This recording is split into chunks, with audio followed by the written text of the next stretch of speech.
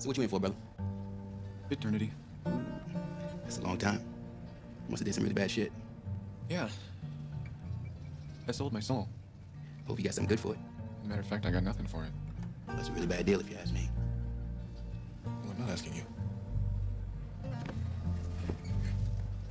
Doesn't really matter, though. Can't sell your soul anyway. Oh, really? Why do you say that? It doesn't really belong to you in the first place. No way, no how. So who does it belong to? Belongs to God. That universal spirit that animates and binds all things in existence.